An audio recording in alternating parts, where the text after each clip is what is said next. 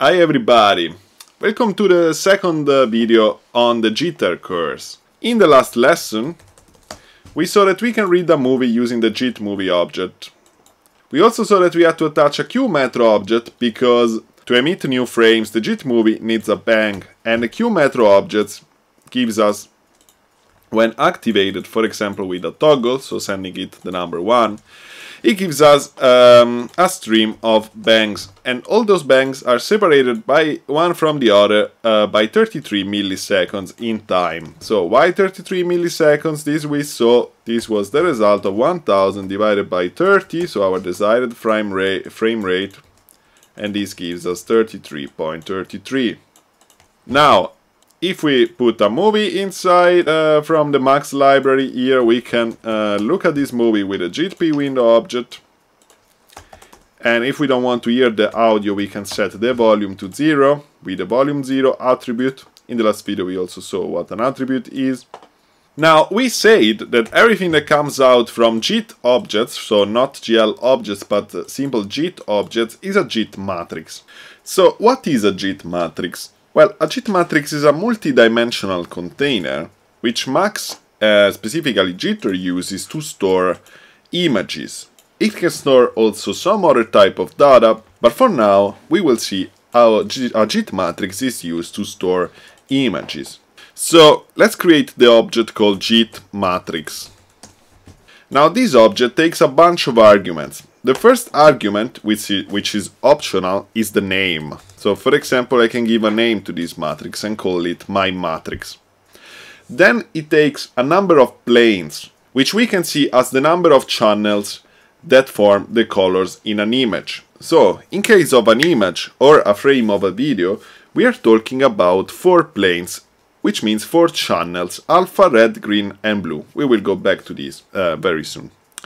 Then it takes a data type, which is how the values of the pixels of the image are represented.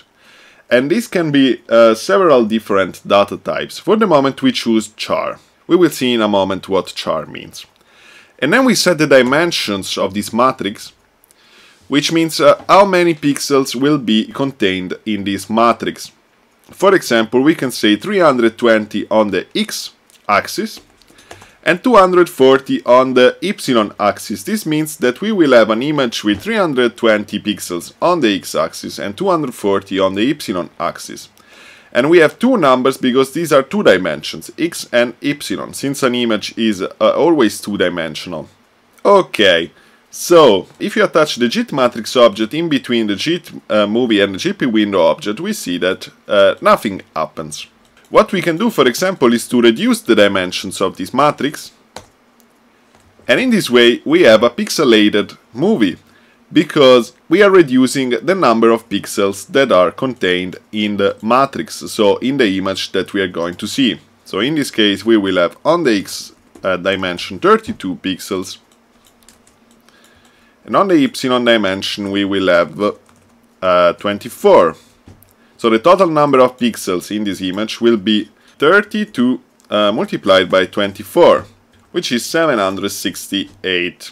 Okay, so let's go back to the JIT matrix object. We say that the first argument is the name of the matrix. We can give a name to the matrix for purposes that we will see later. Then we can give it a number of planes. So as we said, every plane represents some data stored inside a single pixel. So this number 4, it means that in a single pixel of this video, we can store up to 4 different data. And in case of an image, this will be the alpha channel, the red channel, the green channel and the blue channel.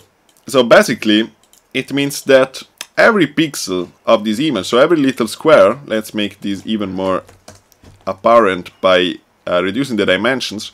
So every one of these squares contains actually 4 different numbers in order to create this color and the transparency. So the alpha, it's what gives us the transparency. At the moment is not used because we have only one video and we are not using alpha in any way whatsoever. Then we have the red, which gives us the red intensity. Then we have the green, which will give us the green intensity, and so on. So to store a color in a JIT matrix, we need at least 3 planes, red, green and blue. The alpha is kind of optional, but Max by default puts it as the first channel. We're talking about images. Jitter puts the first channel as the alpha channel and puts it automatically to the maximum value. Now this brings us to the second argument, char, which is the data type. So in a JIT matrix we have different data types to represent the values inside the pixels, or as they are called also cells of a matrix. So every one of these squares is called a cell of the matrix.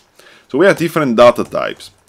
The first data type that we have, and that Max uses by default to represent an image, is char, which means that the numbers, so the value of the pixel, will be represented with integer numbers that go from 0 to 255. So 256 shades for each channel. Then we have float 32. Actually, let's write this in non-capital letter. Then we have float 32, which gives us numbers in the range 0 to 1, but with a comma.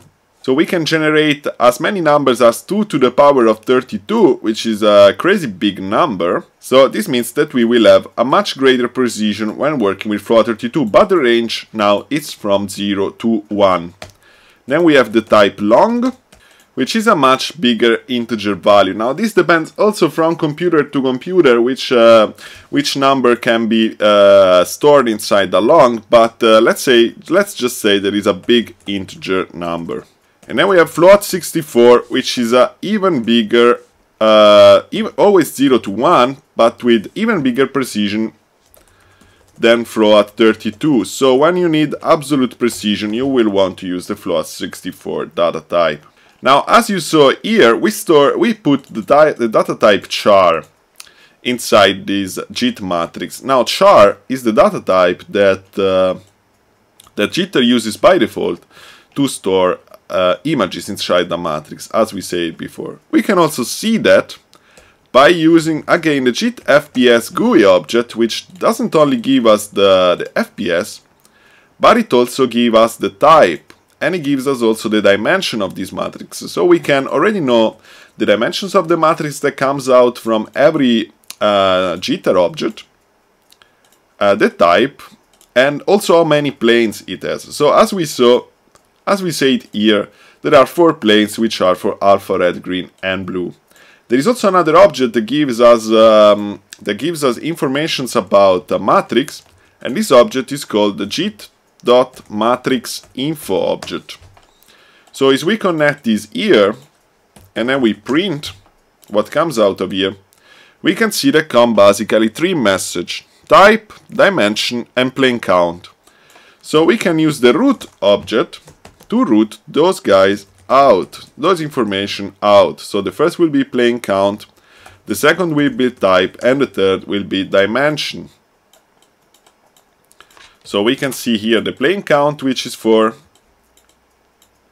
the type, which is by default char, as we said, and the dimensions that are the dimensions of the video, of the frames that we are reading in the video. So we could say the resolution of the video. So, making a little recap, we have 4 is the number of planes, which is how many datas are contained inside every single pixel of this matrix. Then we have char, which is the data type, which means in which way are those numbers represented. And then we have the dimensions of the matrix. For this video are 320 by 240, but we can also adjust them using a JIT matrix object and setting the dimensions that we want. Now there is a very useful object to inspect the content of a matrix. This object is called JIT.cellBlock. It is a big grid, as you can see. If we connect it here, for example, to the output of the JITP window, you can see that, let's actually go back to the previous dimensions here, so these numbers here make sense. So you can see that by default it gives us a big grid full of the number 255. Now, why is that? So, as we saw, the first channel is the alpha channel, which is the transparency. Now, max, by default, gives to the first channel, to the transparency channel, the maximum value possible, which is 255 in the char data type. Now, if we want to inspect the other channels, like the red, the green, and the blue, we can send a message to the JIT cell block object to show us the plane that we want. Now, the planes in max start to be indexed from 0. So, the transparency will be the plane 0. The red will be the plane 1. The green will be the plane 2. And the blue will be the plane 3. So they start to be indexed from 0. So the plane 0 will be the alpha. The plane 1 will be the red. Plane 2 will be the green. Plane 3 will be the blue. So let's actually make a little agenda here. This is the alpha. This is the red. This is the green. And this is the blue. Now if we connect those messages to the JIT cell block object. Oh, by the way, let me write out this is called JIT.cellBlock. Sorry for forgetting about this. So, if we visualize the plane 0, as we say, this is the alpha channel, by default is set to the maximum value. Then if we inspect the red plane, we can see that the numbers start to change. For every frame, we will have different numbers almost everywhere in the video. So these are the single pixels of the video. We can inspect them singularly. So this is the red channel. So this will be the green channel of the video. And this will be the blue channel. So this is pretty useful to inspect directly which kind of value is in every single pixel if you need to do that. Now let's try, for example, to change the data type of this matrix and set instead of setting it to char, let's set it to float 32. Now as you can see, the whole range has been adjusted to fit the new minimum and maximum values. So in the plane 0, we have that every value is set to 1, which is the maximum value for the float 32 data type. Then we have that in the second plane, which is the plane 1, we have the red values adjusted consequently, and so on for the other planes. Okay, now let's go back to the char data type. One interesting thing that we can do is to visualize the single planes of this matrix individually in some JIT windows. So, for that we have to create the object JIT unpack. Now, as you see, the JIT unpack, when I create it, has 1 input and 5 outputs. Now the last output, like in a lot of other jitter objects, is the dump output, which we will use only when we want to retrieve some information about this object, but usually it's not used. So the first 4 outputs are the one that we are interested in, because they give us, each of those outputs give us a different plane from this matrix. So if I attach here the output of JIT window, and then I create some other JIT windows to visualize the output, we will see that the first one is completely white. That's because, as we said, the first plane is the alpha value, which is by default set to the maximum value. Then let's try with the second output, which is the red channel, and we are now looking at the value of all the red in this video. So this is the red channel. Then we can take a look at the green channel, and we can take a look at the blue channel. Let me move this down here. This will be the blue channel.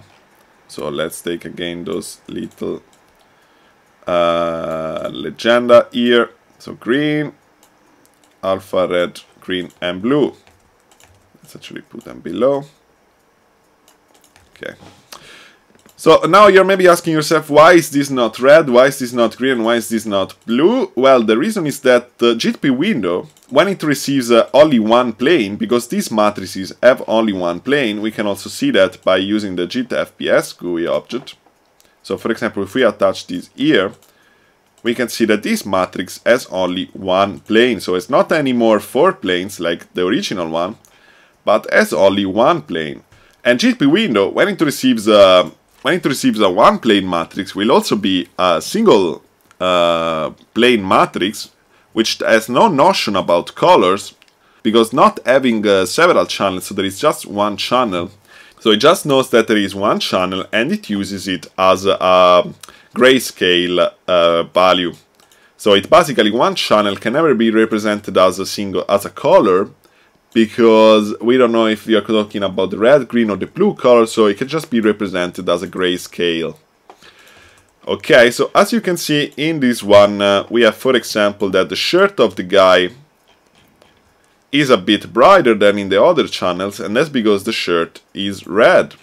So when the shirt is red, of course, we have more amplitude in the red channel.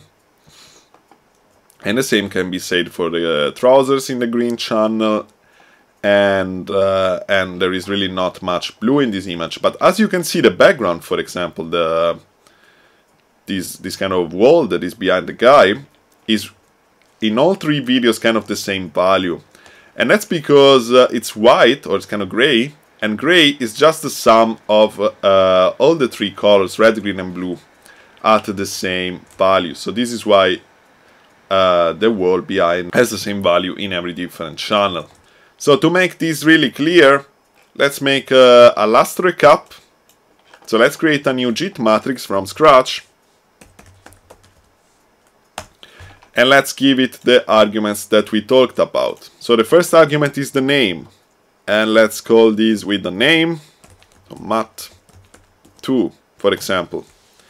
Then let's give it a number of planes, for example 4, but this number could also be 3 or 2, or could also be actually 25. So there is really the maximum amount of planes that we can put in a matrix is 32. So it can have as much as 32 values for every single pixel. So every one of the square of the matrix can contain up to 32 values. This is not useful clearly when talking about videos, but it can be done for other purposes. So for the moment, let's just talk about 4 or less planes. Then we give it the data type, for example float 32, and then we give it some dimensions like 10 and 10. For example, we could create a matrix with 3 planes and not using it for storing video data or image content, but we could use it for storing 3-dimensional coordinates. We will do that when working with OpenGL. So let's keep in mind that the matrix container is actually a very flexible container, can be used to store image data, but can also be used for storing every other different kind of data. It's always anyway numbers, and it only depends how we are going to use those numbers. So for this video I want to stop here. And in the next video we will see some more stuff that we can do with JIT matrix. And I would like to mention that I have a Patreon page, which means you can support me and get a lot of premium content from my Patreon page by supporting me with a small monthly pledge. So I will leave the link in the description. So once again, thank you for following. See you all in the next video. Ciao.